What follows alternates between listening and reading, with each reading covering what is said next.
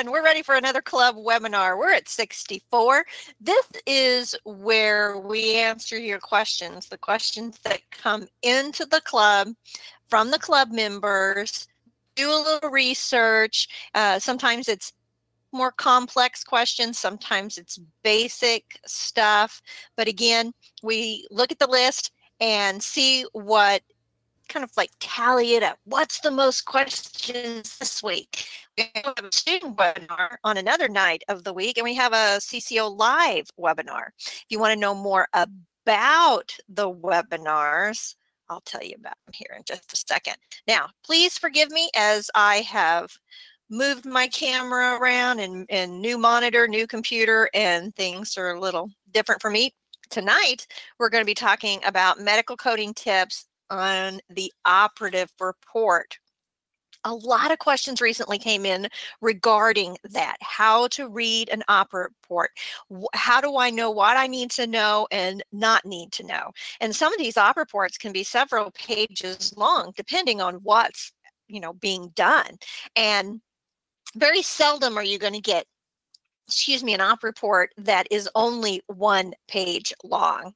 So what I did was I divided it up. We've got an example, but I want to give you some tips that you can practice. Also in the reference page, there are some links where you can go out and look at some op reports. Some of the best places to get op reports is transcription sites, people learning to do transcription, but also for medical schools. And I would look into specialty medical schools. So I was doing some research in urology today and found some great op reports in there that I could use, but that I didn't use one for tonight. Quite honestly, they were just way too long.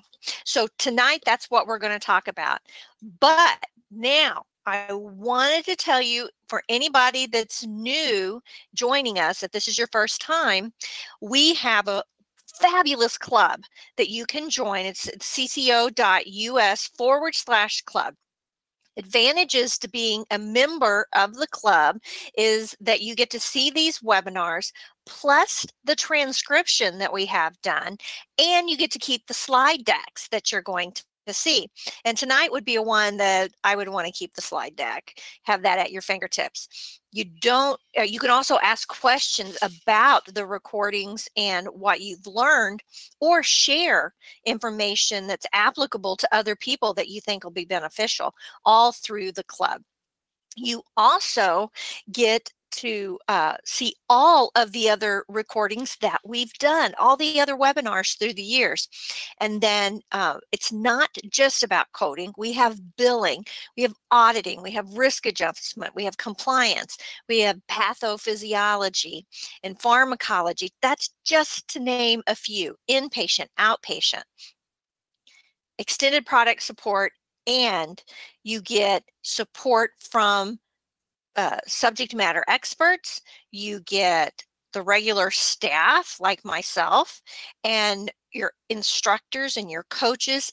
We have interns and other students that all chime in and have that allows us to have this great support group in our club. So again, that is cco.us/club. So now we're ready to talk about the op reports. The first thing that I think is going to be beneficial to you when you look at an op report is how it's divided up. Now, I found at this particular website that was for educating providers, what's the minimum that you need for a progress op report? And ultimately, what that means is you go in, you do the procedure. As soon as the procedure's over, then you write out this op report. Now, this is not the op report that's going to be billed. Okay, it's not completed, but it's the minimum information that they have to have documented right after the procedure. And so it's not the official op report. They'll go back, they'll transcribe that, right? They'll dictate and have that transcribed, and then they'll sign off on that.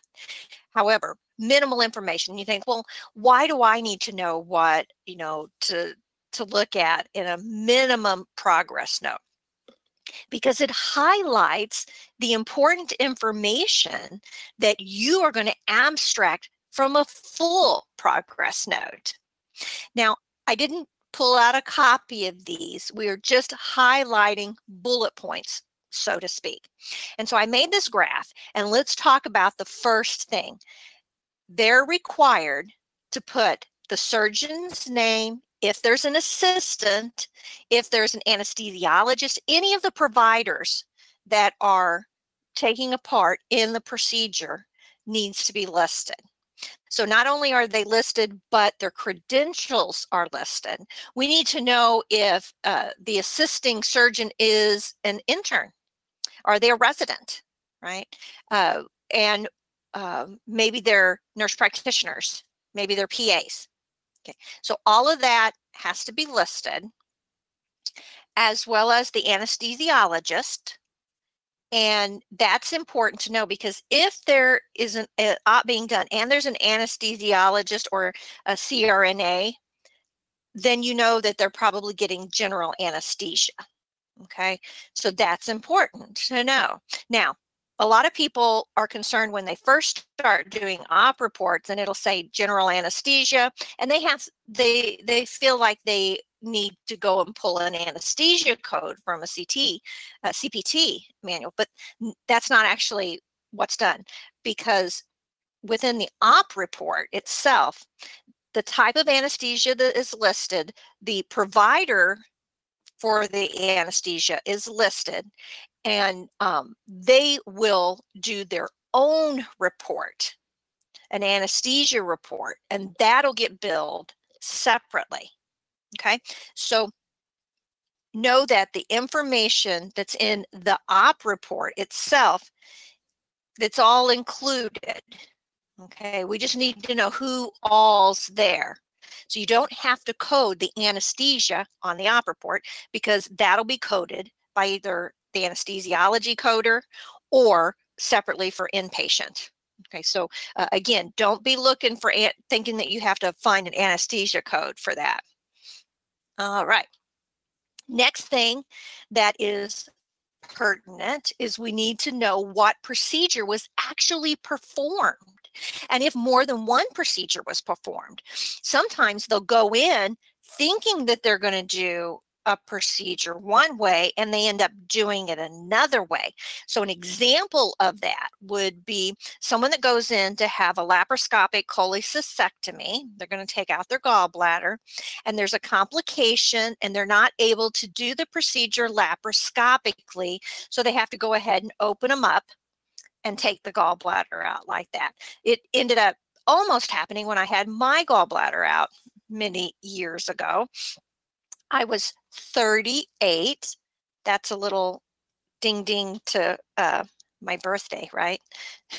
Since it's my birthday today. I may find a lot of ways to say that. And I'm sure the transcriptionists that work on this and put it into the club will be tickled about that. Anyway, don't want to digress.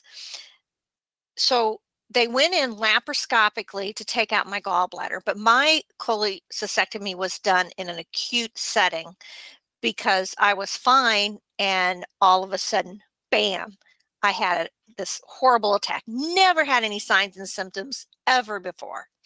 And so they checked it. They thought that's what it was. They sent me home. The next, it wasn't even 12 hours later, I thought I was dying.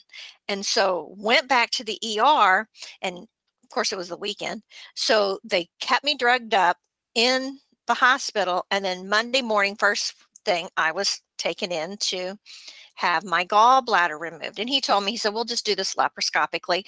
And he said, very seldom do we have to change it to an open procedure. But he said, I won't delay in doing that. I'll do it if I have to. He's like, okay, great. So when I wake up and he comes back and checks on me, and he said, yeah, we did it laparoscopically, but he said, I almost had to open you up. He said, your gallbladder was so slimy and deteriorated that, and I didn't have an infection per se, it was deteriorating, I guess. He said it was almost shredded. And he said that he kept trying to get it out, and what they ultimately do, and I urge you to go look at these ops. You can go to YouTube and see the procedure being done, but they end up putting it in like a little bag while it's inside of you, and then they pull it out through this little hole they make. And he said, and I couldn't get it picked up and put it in the bag. And he goes, every time I'd pick it up, it would fall. And he said, I was going to try one more time, and then I was going to open you up, because I didn't want to keep delaying the procedure, and you don't want to be under anesthesia longer than you have to be. And he said, and I got it. So in that situation, we would have gone from a laparoscopic procedure to an open procedure. What happens if you go in and they're doing a cholecystectomy and then they see a mass, right? And they end up removing something else for it to be biopsied or pathology to be done. Again, now you're listing more than one procedure, and that happens sometimes. I remember one of the providers at the hospital that I worked at, and because, he never had any complications, it seemed like, ever. And it was an unusual situation that when he went to do this procedure, the trocar, something happened in the trocar, which is this little pointy thing they stick in you to lift organs out of the way, and it went through and lacerated the patient's liver. And again, it was an accident, a freak thing. However, then they had to go in and take care of that, but that's not why the procedure was the original procedure. So multiple procedures were being done. You never know what's going to happen, or they go in thinking they're going to do something, and then they have a complication like excessive bleeding or a more extended or complicated procedure than what they thought that they were going to have to do. So all of that has to be listed, and it's a minimum. You want, they're going to list out everything that was done, what was intended, and what was actually done. And we'll talk about that again in just a minute. The findings, what did we find when we got in there to do the job? So they're doing a cholecystectomy on me. When they got in there, he mentioned that the gallbladder there was no stones in my gallbladder. However, it was deteriorating. He said it wasn't rotting, it wasn't infected. He said, but it was very inflamed, and the integrity of the organ itself was deteriorating. So again, that's the findings that they get. And then they'll also, whenever they go in and look, they kind of do an overall look, because they're already in there, just to make sure they fill your abdomen with air, and then kind of view. And I think they noted that I had a fatty liver, because of course you have to kind of lift the liver up out of the way to get to the gallbladder. So that's a finding that you would list. Estimated blood loss. You'll see that on every op report that's ever done. Estimated blood loss. This is not really pertinent to you, unless it is part of a complication. If there's a hemorrhage or something, then that backs that up. But it's a minimum that they have to put, so know that it'll be there. If there's any specimens removed, so again, if you're going to take out the gallbladder, then again, it would be taken out. What if they removed the bile duct? Sometimes part of the bile duct will be removed with the gallbladder, or before it's clipped off, because there's stones involved, or it's infected. Anything that's removed for pathology, or for like a cancerous tumor, whatever, that would be listed. And also a post-operative diagnosis. So my post-operative diagnosis for my gallbladder was cholecystitis, right? An inflamed gallbladder, ultimately, and I had no stones. So that was not listed. And then, of course, fatty liver would have been listed, because that's a diagnosis that attributes to my health, and also attributes to possible complication in an op, because your liver is solid. But if you've ever picked up a beef liver, like you get in the store that you're going to have liver and onions or something, you know, if you've ever picked that up, you can just barely touch it and it will fall apart in your hands. You can pinch it, you know, you have to use a knife to cut it or anything. So again, that's the consistency of our liver. When you go in and you lift that up, if it's fatty, it makes it even more, it makes it even easier to deteriorate it because there's actually fat in there. It's not as solid. Don't forget, I mentioned it at the beginning, this is the minimum information for an op report progress note. Okay, this isn't the official report. More information is going to be included before it's coded and billed and sent off. However, if you're working inpatient or outpatient procedures and stuff, you're probably going through these and you may be getting them ready to be billed. So you're pulling these codes, but there will be other information that will be on the official op report. Now we're going to look at that. The elements for your op report are going to be a lot more extensive. So depending on what you're coding from, I come from a risk adjustment background, which you hear me talk about all the time.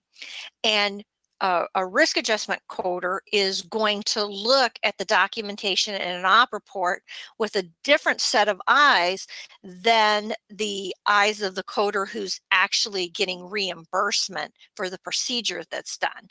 Because a risk adjustment coder is looking to see what the diagnosis was so that they can capture HCCs. And a coder that is you know, like an inpatient coder or a pro-fee coder is looking at what's done to the patient so that they can get reimbursed, use the CPT codes or the ICD-10 PCS codes for reimbursement. So again, everything that you're seeing here in this table is going to tell you what has to be on the op report before it's sent off and billed. And we're going to talk about what's in each one of these so that you know what to abstract, what to look for. So that's going to be your next tip. Very first thing. Now, if you're looking at it from, it doesn't matter if you're doing it from a risk adjustment standpoint or a, I'm going to call it regular coder, okay? So don't, just because it's not a specialty. From a risk adjustment standpoint, there's different things that allow the document to be valued before you can send it off. Like it has to be legible. You have to have certain things like the data service name, all this other stuff, but it also has to have a correct signature, so on and so forth. That also happens with the regular coder that's coding for reimbursement. Everything wants to be there, but they may be looking at a draft, right, before the official signature and prepping and coding, whereas a risk adjustment coder would never do that because you're looking at retrospective stuff. But the first thing is the name of the patient. We need to know the date of the service, the date of birth for the patient, the medical record number, and then you might also have some other information, not necessarily address. Usually it could be on there. It just depends what type of an EMR. But that's the patient's basic demographics. You want to make sure that you've got the right patient for the right date of service for the right procedure.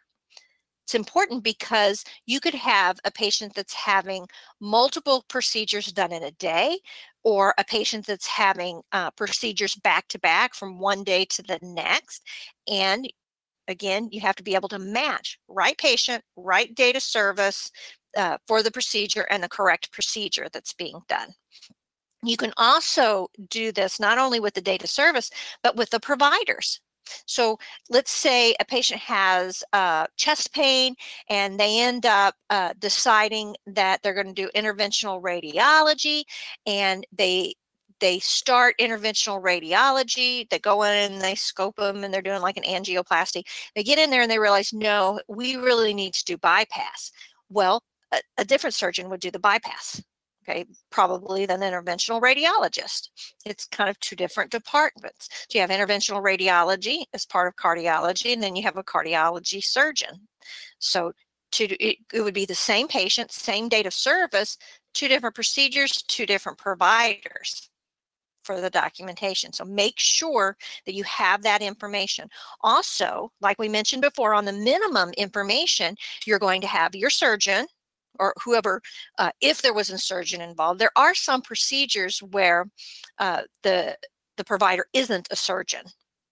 However, you know, it depends what your it might be an op report for debriding of some type of a wound, and they just do it right there in the office or something. So we talked about all the providers that were involved, including the anesthesiologist, if he was the only he or she was the only provider, et cetera, et cetera. All of that has to be on there, and it's going to be pertinent because the anesthesiologist does their own report. But let's say we have two procedures going on at one time. Let's say we have something where we have a patient coming in for a cancer.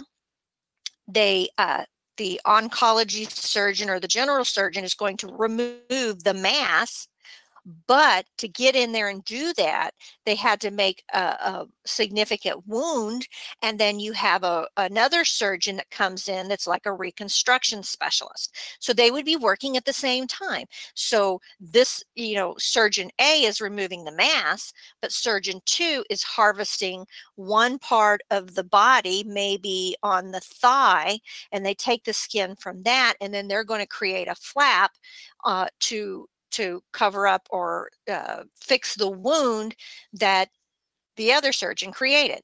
So they're side by side, two surgeons, and they would do two op reports and talk about each other component of that. So two different surgeons, same patient, same day, same time, same anesthesiologist, et cetera, et cetera. So be very cognizant of that when you're looking through the chart and you're coding that. What anesthesia type is always mentioned on every single one. General anesthesia is what it's usually going to say. And then the anesthesiologist will do their own report that will have even more information about the type of anesthesia medication that was given, when its time started and stopped, and so on and so forth. If you want more information about coding anesthesia, then we've done a lot of training on that, and you can go into the club and pull those. So the anesthesia type, on all op reports, you're going to have a pre-op diagnosis and a post-op diagnosis. What did we think we were going to do in this procedure? You know, why did we have them scheduled? What was the plan? And then after it's all done, what did we actually do and find? Okay, so what's the pre-op and post-op diagnosis, pre-op and post-op procedures as well, but the diagnosis. We went in and we thought that the patient had, you know, a pain in the abdomen due to, you know, stones, gallbladder stones, but when they got in there, then they found this mass or something. Okay, so that's on every single op report, pre-op and post-op diagnosis, and the procedures as well that was done, if more than one procedure was done. And that's usually always listed at the top. Now, when you're coding, do not code from the pre-op diagnosis or the pre-op procedure, the procedure is being done. Make sure you code from the post-op diagnosis. Now, sometimes they're the exact same thing. They'll just be duplicated, and they're always usually listed one and then the other. But sometimes a different diagnosis is found, right? Maybe they thought it was a cyst, but when they got in there, they realized it wasn't a cyst, it was a mass, or it was a lymphoma or a lipoma, you know, something like that. So pre-op and post-op diagnosis could be different, always usually at the top. What were the indications for the procedure being done? All right, so when I went in and had my cholecystectomy, it was acute pain for mine.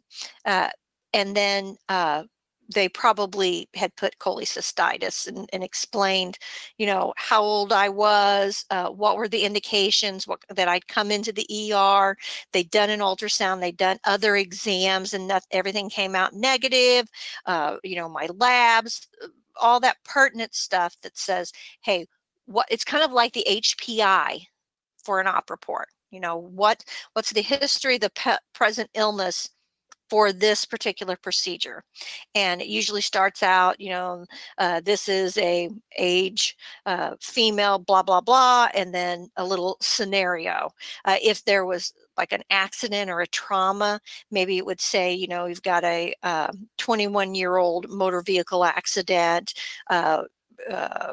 you know, amputation of left foot, blah, blah, blah, blah, you know, traumatic amputation or whatever. There's a little scenario that's there, and that's what the indications are. Why are we doing the procedure that the patient's here to do? And then it's kind of the body of the op report, the procedure itself. There's a lot of technical stuff, a lot of verbiage. The only way you're going to get good at the verbiage of these is to read lots of op reports. And in the beginning, I mentioned transcription sites, excellent way to get practice, as well as now scribes.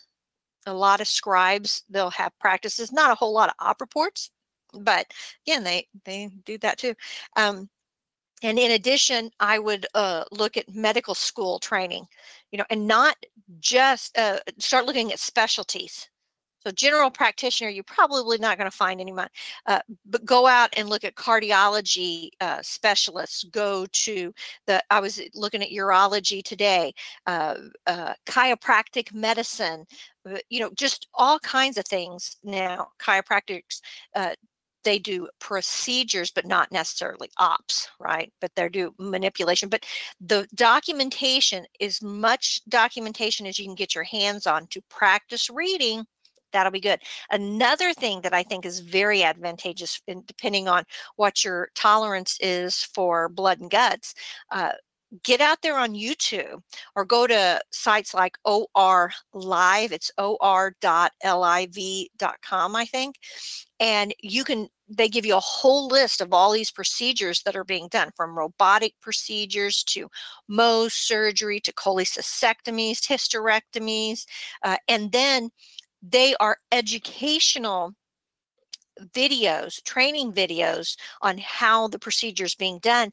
And then the provider, the surgeon, is talking you through the process while you're viewing it, and they're explaining why they're doing what they do, et cetera, et cetera. So the verbiage that you're hearing as they're doing it is exactly what you'll be reading when you document. It's very similar.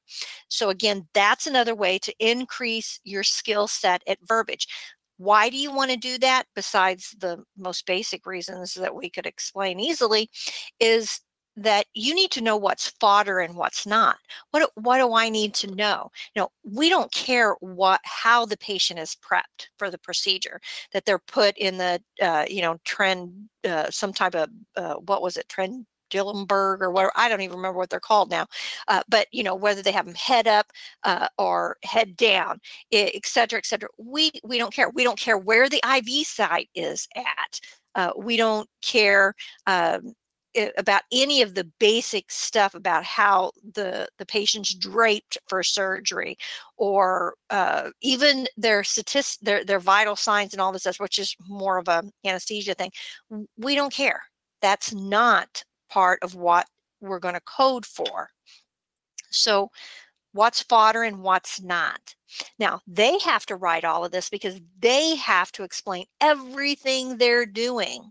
And op reports are much, well, I don't know that they're more detailed than they used to be, but a lot of this stuff is done for malpractice too. You know, because if you didn't put it in there, it wasn't done, right? So the procedure itself is the bulk. It's the body of the report itself.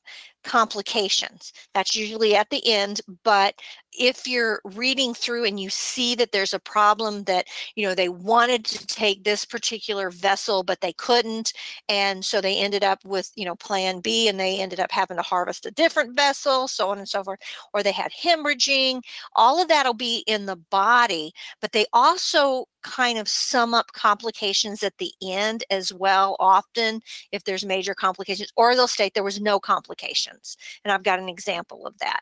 Most of the time, that's what you see. There was no complications, patient tolerated the procedure well, blah, blah, blah. If there was any specimens or pathology, we need to know that, because what was removed from the body? Was it an ectomy of some kind, right? Did they remove something?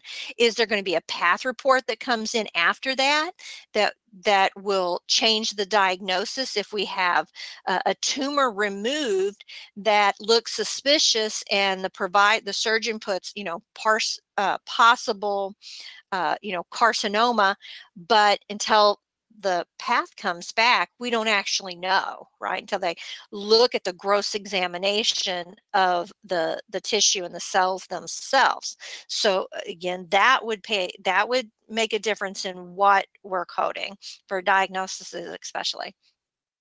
A description of the op, kind of a overview real quick. Okay, this is what we did, right? And then the signatures at the end. And we want to make sure they're properly e-signed, and whatever protocol is there for your facility or whoever you're coding for. Another thing that's going to help you get really good at this is to know your anatomy. Now, some of this verbiage is, it crosses over verbiage, but think about the cholecystectomy. Here is a look at the gallbladder, right? But look at where the liver is, and you're also going to hear about the bile duct that is attached to it, the portal vein, and and so on and so forth. You'll be hearing about different things like the hepatic artery was moved over so that the blah blah blah. And if you know this anatomy, then you know that whenever there's a complication, you also know what information's fodder. What do I not need to know? Plus, some of this is detailed in your CPT codes and your PCS codes as far as descriptions. So this particular artery was dissected and an osmosis was done, blah, blah, blah, and so again, that may change what the code by just a few words. So not just the verbiage of the anatomy, which again, that's really, really important. You need to know the anatomy, but also all of the names for the different procedures and the instruments that are used. So you would never want to not know what a trocar was, put it that way, things like that. This is a fabulous picture that we're now getting off Find a Code. They are letting us use that, and so we're going to see more of these in the future. Find a Code is now making their own graphics, so that's kind of cool. So we're going to talk about an example now of what we would see in the op report. I took an example practice op report and I divided it up into sections. So normally it's all on one page, but I wanted you to know that there are some standards out there. The JC AHO is one, and the AAAHS. It's not particularly important that you know who, or know that much about them, but there is a standard that says this is everything that needs to be in an op report. Okay, and you can even go out to those websites and they'll probably have examples for you. So if you look over on the left, that's again mostly what we already went over.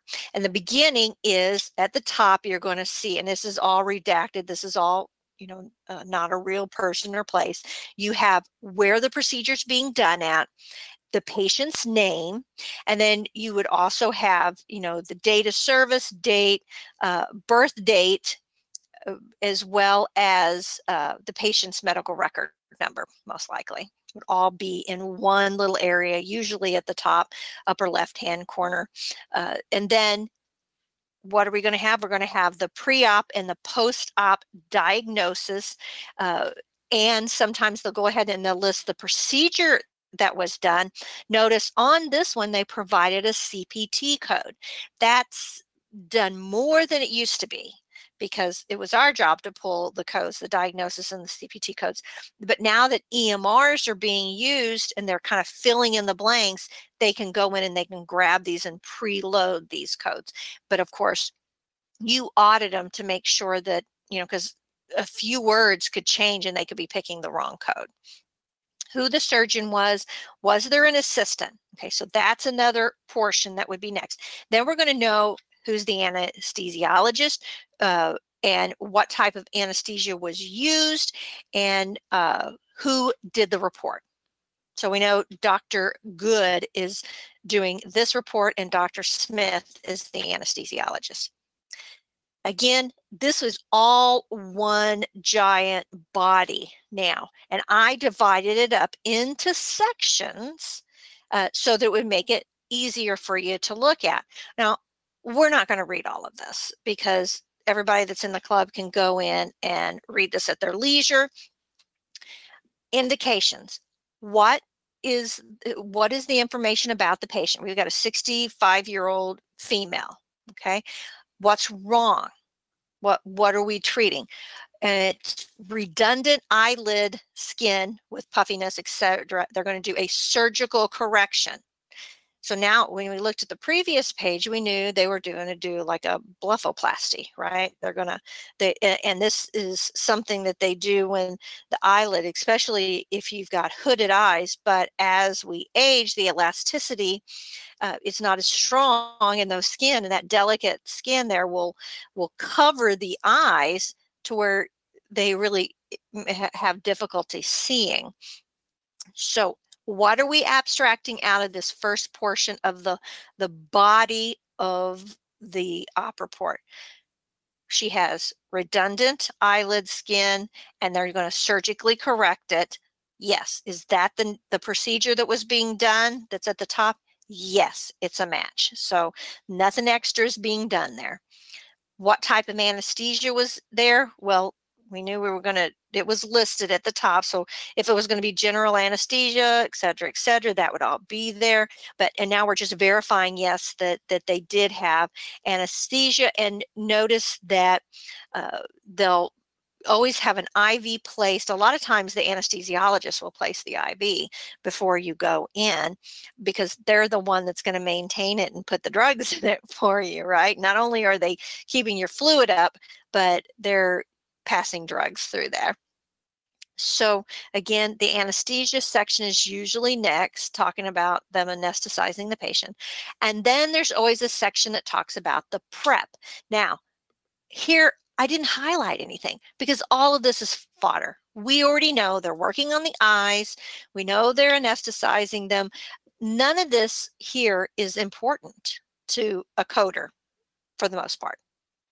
So again, that's a lot of content that we just skip over. We don't need it. Now, you wouldn't know that if you didn't understand the layout of the op report and the verbiage that you're looking for. So continuing with now the body, the actual procedure's been started. And again, we know it's a blepharoplasty and we don't really care. This particular procedure, there's not a lot that we need to know. Now, there's other procedures that we do. For example, if we had a cholecystectomy that started out as, laparoscopic, and then they opened them up and did an open cholecystectomy versus a laparoscopic, this is where it's going to be noted, is in the body of, and that's pertinent. You would be abstracting that. But for the most part, blepharoplasty, pretty easy. And the reason I picked this is because I didn't want to use, 20 slides dividing all of this up. I wanted to pick something that you could just kind of get a feel for it. Now, I did highlight the closure on here. Noticed that. What type of thread is used? The reason I make a point to tell you that is because with some procedures, not necessarily ops that they go in and they put them under. Think of Dr. Sandra Lee, and she takes off those lipomas, or she removes cysts and stuff like that. If they have to repair the closure, then and if it's more complicated than the actual removal of whatever they were doing, then you're going to be you will have to code for a simple, intermediate, or complex closure. How will you know to find that information? It'll be right there in the body, and it'll be the closure part. This one says that they use interrupted 7 through O propylene sutures. And propylene sutures there's sutures that have to be removed. There's sutures that will dissolve. And this is verbiage you would want to understand. If this is sutures, propylene are the type that are, they don't dissolve, they need to be removed. And so we know that it's a single layer closure.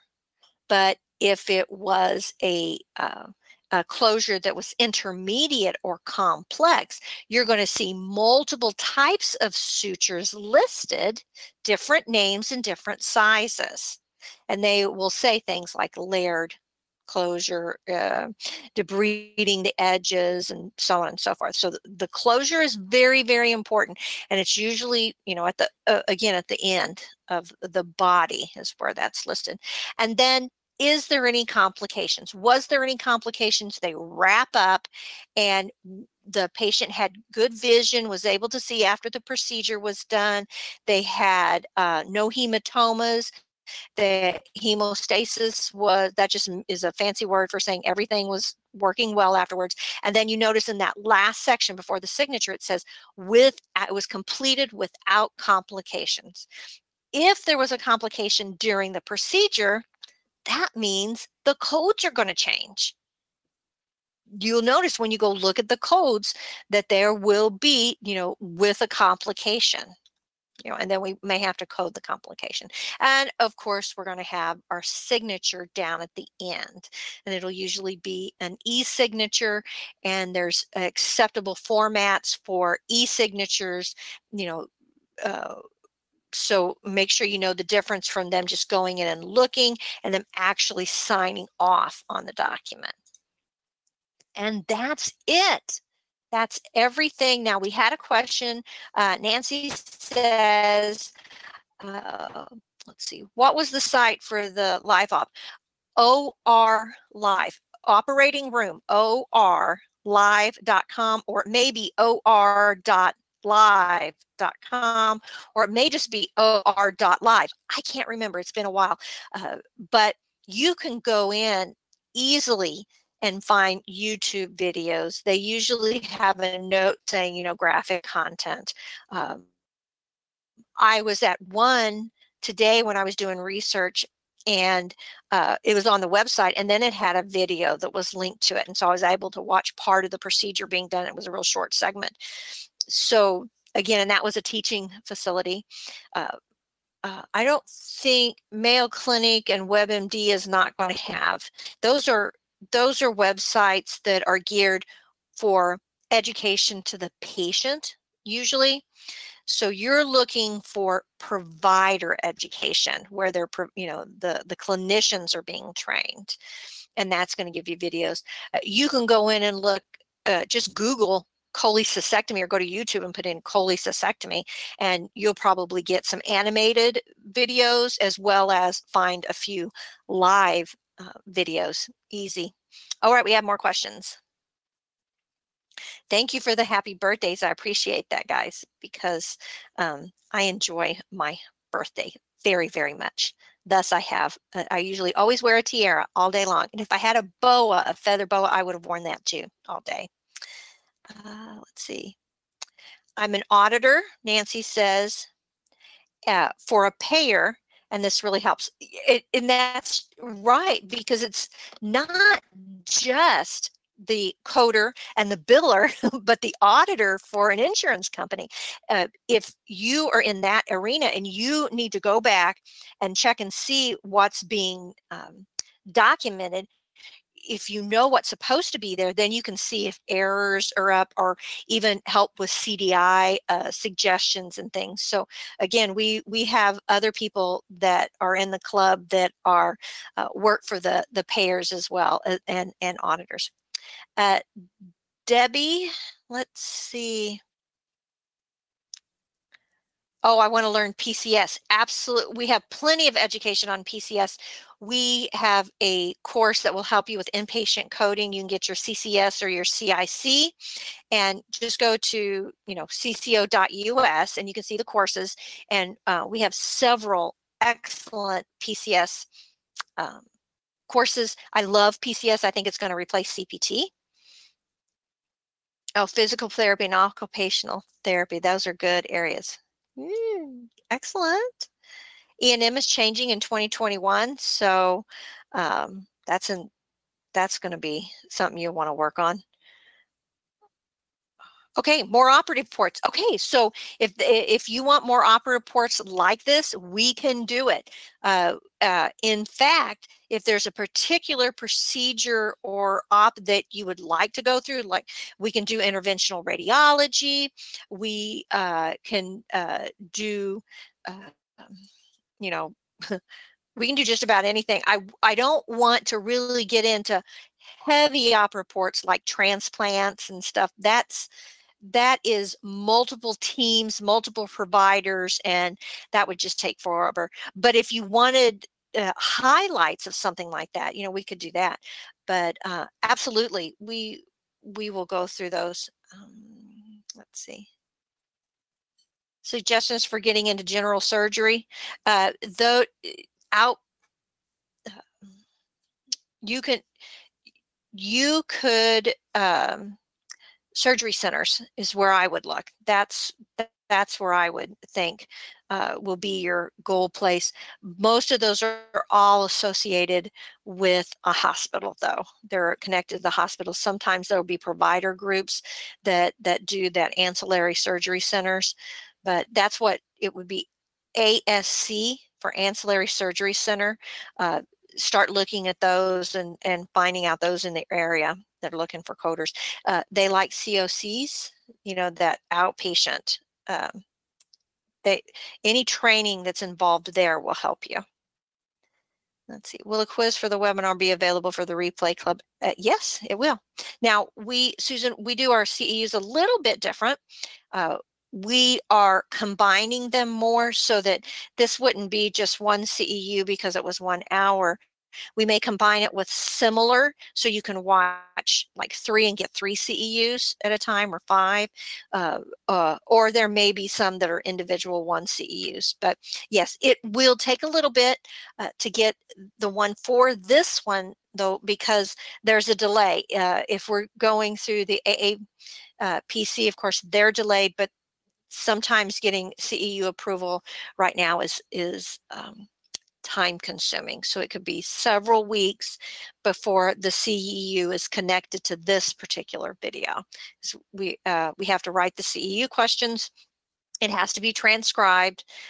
So we make a package deal, and then it's submitted, and then we have to wait, several weeks for them to come back and tell us and give us the CEU number and things. So be patient with us. We tend to be able to get our part done pretty quickly, but again, the credentialing organization doesn't always move as fast as we do. So, right. Thank you guys very much. I think we did good. If we don't have any more questions, I will finish my coconut birthday cake and finish my ice. This is actually iced tea. And I'll wear my pretty little tiara on the way out. Happy birthday to you. Happy birthday to you. Happy birthday, dear Alicia. Happy birthday to you. Thank you, Boyd. I love my birthdays. And my husband's was the 5th. So we always usually celebrate the same time. We have a wonderful time celebrating. So thank you, guys. Thank you, Maureen. Oh, sinus surgeries. Okay. ENT. We'll do that next, Maureen. I'll put that down on the list. And tell your friends. Let them know that we're available to help them as well. And check out the club if you're not already in there, and we can have more discussions. Let us know in the club too if there's a particular area, but I'll make a note. ENT, sinus surgeries, terminate septos, things like that. Yeah. In fact, where I got this one, there was one fixing a deviated septum. So maybe I'll grab that one for next time. Okay. You got at least 60 happy birthdays. I'm counting roughly. So just FYI. Go check your comments after this is done. I will. Thank you, guys. I think that's all, everyone. Thank you for joining us. And we'll see you next time. We got another one on Thursday, I believe. We don't have a topic yet. Yeah, it's a student webinar. Oh, yeah. I can't remember if I picked the topic yet, but I think we're either going to, we may be doing something on risk adjustment, because we've been having a lot of questions come in for risk adjustment and higher specificity for risk adjustment on some other things. So gotcha. That maybe. Perfect. Ooh. Okay. Cardiosurgery implant defibrillator. Very good, Joan. That's a great one. Okay. That's a good one. All right. Goodbye, everybody. Have a great evening. Bye.